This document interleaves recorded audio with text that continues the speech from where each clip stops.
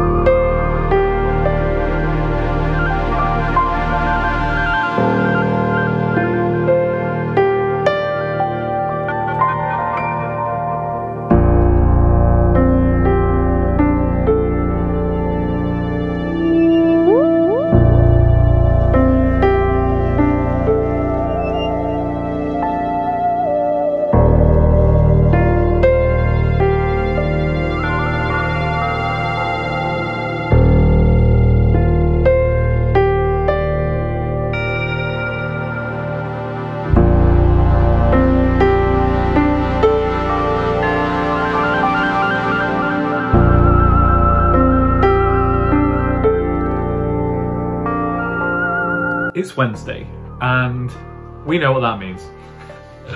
So, today, social media is a terrible place to be. Therefore, I made the decision that I was just going to avoid all that entirely and have a nice, quiet day. So far, it's 1:05, and I have managed to avoid doom scrolling on my phone. I have also been trying to get all the clips from last week's vlog onto my computer. I'm having loads of storage issues at the moment. I don't know how to fix them.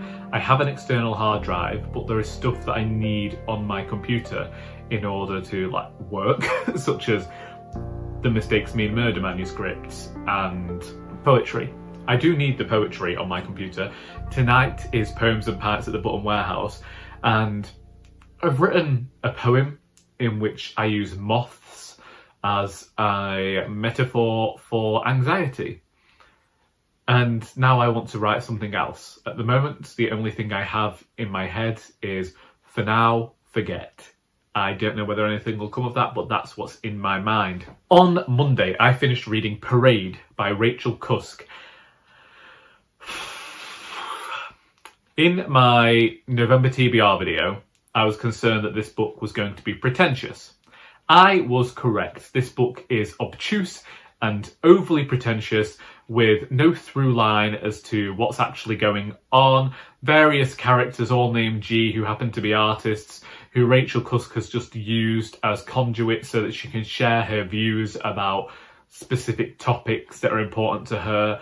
And I don't like this kind of novel. It was never going to be for me. I like a novel that includes characters and plot and people that you can connect to. I like some form of connection when it comes to a story. So whilst she's saying a whole host of great things in here, it's kind of like, what's the point? If I wanted essays, give me, you know, If you wanted to write essays, then write essays, is what I'm getting at.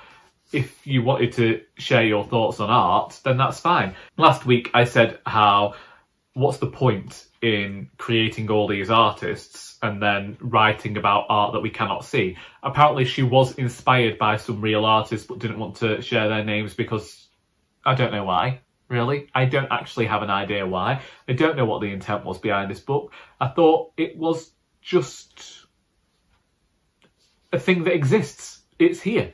It's a load of words thrown onto pages, and it's a novelist not writing a novel, just writing a load of meanderings about stuff, which they spread quite well over pages, because otherwise this book could have been summarised as a pamphlet.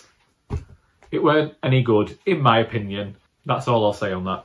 I did pick up some books from the charity shop on Monday, which I'm guessing means that I am allowing myself to buy books now.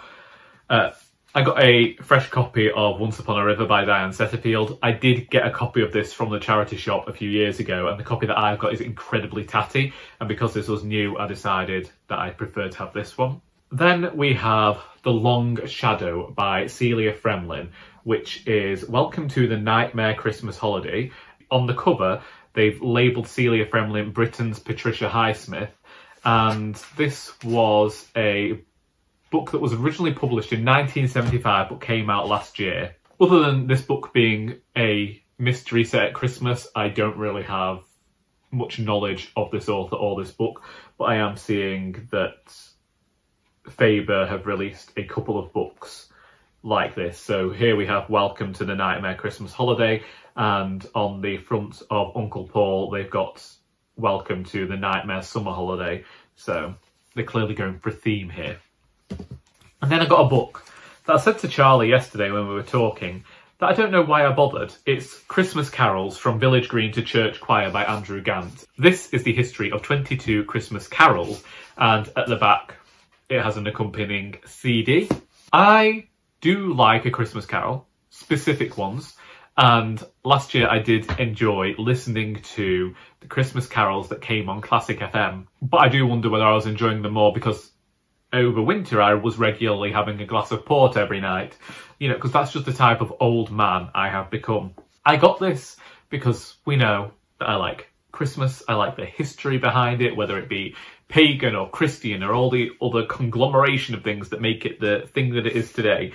We will see if I do get around to this in December, but these are now two books that are looking like they could be read in December alongside all the other books on my shelves that I would also like to take a look at. On Monday, I realised how much I was missing going to Macclesfield Forest, and that I'd actually missed my favourite time of year up there, which is the early days of autumn when the trees are changing colour and you've still got some of the heat there and you get a nice crisp walk through the paths. And I can remember really wanting to do the long walk that I'd started doing at Mac Forest with Sal, and I haven't been able to because of the lack of car. And then I didn't know what I was going to do yesterday.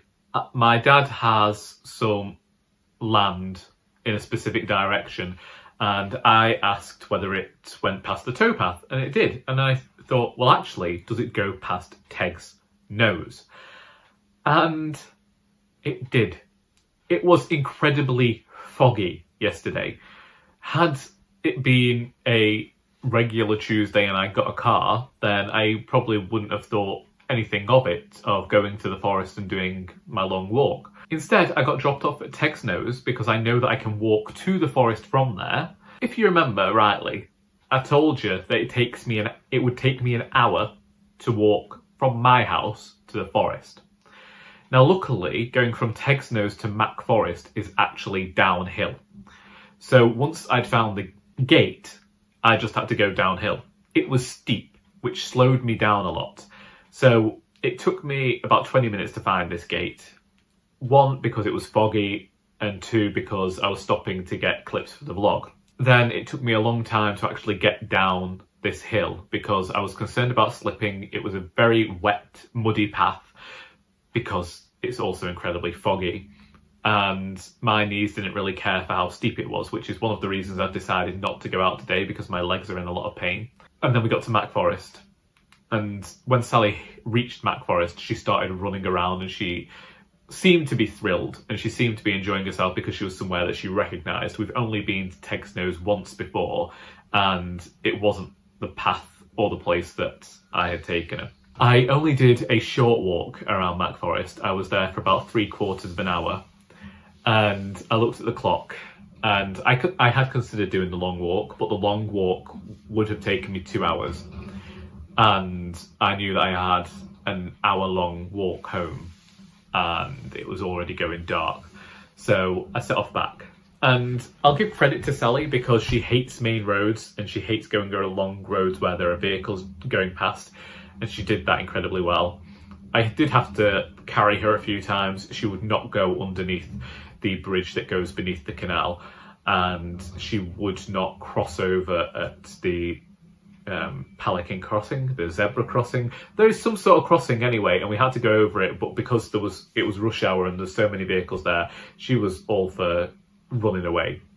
She couldn't run very far, she was on a lead, but I had to carry her across the road there. I was glad to have done the long walk. I was out for 3 hours. I came back, I'd done near 17,000 steps on this walk. So I was very happy about that, even if it does mean that my legs hurt today, because I felt like we just haven't had an adventure in a while. We haven't got out of the house in a long time. And even though the final 50 minutes of the walk wasn't forest or towpath or Tegsnose or countryside, it was still a walk. That was that. I came home complaining of aching legs and made a pan of parsnip, carrot and curry and ginger. There were a lot of ingredients. Let's just call it our autumn vegetable soup. I made it and I enjoyed it. And then I continued to watch old episodes of Airline because that's just the person that I've become. Anyway, I talked to you a bit longer than I thought I would, so I will say that I'll see you on Friday, and that'll be after Poems and Pies has happened, which I imagine is going to be very political and loud this evening. It's Friday, and I seem to have arrived to work, to mild drama, all because somebody has torn pages out of the diary. And I don't know why my manager wanted to keep hold of them anyway, but apparently she did. At least I know I'm not the one who took the pages out. But if the person who did it is the person who I think it is, they're not going to be happy. So it's going to be great here over the next few days. I have finished reading Mr Scarborough's Family by Anthony Trollope, finally, and I have to say, it proved to be one of the more intriguing Anthony Trollopes that I have read. When I compare this to The Vicar of Bullhampton, in my estimations, I think that Trollope was able to withhold the suspense and the intrigue for a lot longer than he did with The Vicar of Bullhampton, which I felt went a little bit all over the place in terms of its plot.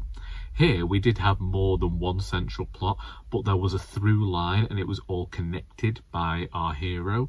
So I was able to contend with it a bit more. Indeed, I won't lie, sometimes I was getting a bit fed up of the number of times we would hear about how everybody now disliked Harry, apart from his love interest. And Lord, there was something with this woman, and Katie mentioned it too, when we were talking about how she has a lot of suitors. She has a lot of people who are after her. I get it for the story that Trollope was trying to tell, but part of me wonders, did this book go on for a while? And then another part of me thinks, if this were some sort of TV drama, this is probably the way that it would go. And if we looked at it from this almost modern novel writing standpoint of encounters problem, tries to fix it, encounters further problem until we reach the end, it did that well. And a little bit of a final turnaround I thought was going to be the solution throughout the book. I don't know, there's just something there for me. Either way, it's done, and I am glad to have that out of the way because it means I can now focus on some of the other books from my shelves. I have brought Whose Body by Dorothy Sayers to the shop with me. Not because it's the book that I want to read next, but because the video I have recorded of which book should I read next, hasn't yet made it online. I did a first line battle, and at the time of recording I haven't yet edited that and got it online. So I thought I'll bring Whose Body along with me because one, it's a paperback, so I don't mind it getting bashed around in my bag, although I shouldn't mind too much if that happened to rare singles because I bought a tatty copy of that. I'm still annoyed about the dust jacket on that one. I've got it and I'm hoping it's going to be a little bit of a fast read. It's not the serious fiction that I thought I would be reading.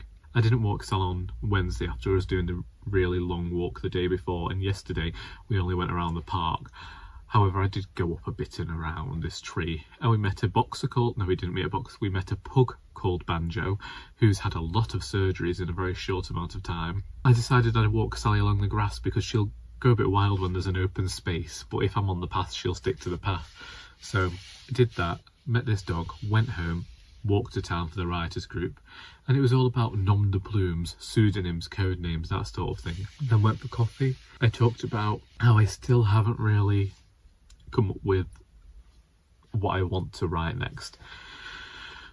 Part of me thinks definitely it should be the charity shop book. I think I've been saying for ages I want to write this standalone book. I already started it last year. This was the one where I had to make the choice between this and the second Alice book, and I was like, from a commercial standpoint we need to go with Alice, but I think maybe I should go to the charity shop one, not least because some of the stuff that gets revealed in this book would be some nice Easter egg stuff for the Cozy Crime series. You don't have to have read all of my books, it's just if you went to this one then you'd see some little nuggets of information that might enhance the reading experience of Royally Doris and the rest of the Cozy Crime novels. So maybe I should write that. To be fair, last week a mannequin did start having a conversation in my head, but I thought I've already got the perspective of the charity shop as a whole. Do I really want to have the perspective of a mannequin as well? I don't know. Let me know your thoughts on that one. Either way, I'm gonna have to go because my manager will be here soon and I want to get the heating on because it's a little bit chilly. So I ought to see you tomorrow to round everything off. I haven't taken off my coat because I need to get this bit recorded quickly. My mother was doing her hair, so I'm a bit late into work. You know, it's great, isn't it? Who thought that at 32 I would still be getting lifts to work as though I was getting a lift to school? It is hilarious. Anyway, I've sent her off to buy coffee. I read one chapter of Whose Body by Dorothy L. Sayers yesterday. It's definitely not the book that I want to read next.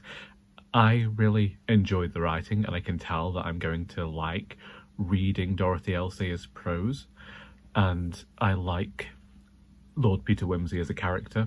I don't know whether it's just my memory of the TV show that's making me like Peter Wimsey as a character, but I feel like I'm going to enjoy this book, but I'm not in the mood for it yet. I might not read anything today anyway, because usually on a Saturday after work I'm not in the mood to do much reading. I like the mystery of who's this dead person in somebody's bathtub. You know, we like a book where we have to figure out the identity of the corpse as well.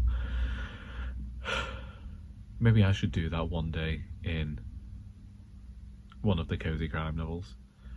But at the moment, our plan with the Cozy Crime novels is just to get the first 5 written. But anyway, that was that for reading. I spent a lot of time just watching Airline again. Also watched Drag Race Out Down Under, which I've never watched before. I've never been the big fan of it. I think I gave up after 2 episodes of the first series, but I wanted to see how Michelle would get on as the head judge. Hopefully today's going to be quite the busy day. Well, not necessarily. Really, yeah, we do need a busy day. We need to make some money at this darn shop. We need to sell a load of our Christmas stock, get a few of these books off the shelf sold, and just have a jolly old good time. So I'm going to do that now. I'm going to disappear, take my coat off, and have a coffee and get started on the day. It's Saturday, it's cold, and that's all I've got to say on the matter. This week we managed to get 2 books finished and don't know where I'm going next with the reading. Didn't get any of the editing done, but I'm off work Tuesday, Thursday and Friday this coming week, so we'll look at the editing this week. got to look at finding a car desperately. Couldn't ring up and sort my insurance because they were having a technical hitch.